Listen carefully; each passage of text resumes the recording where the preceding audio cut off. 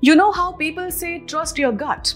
Well, a new study shows your gut might actually have a built-in sixth sense.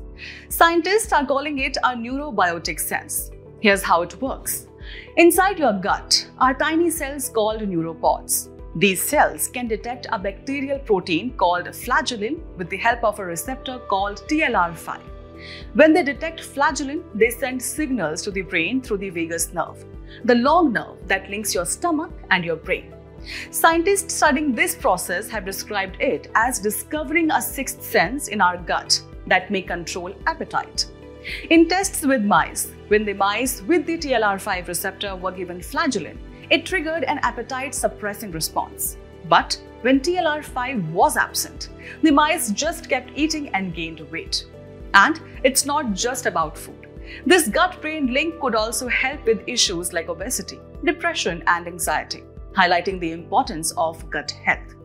For more such content, visit our digital current affairs.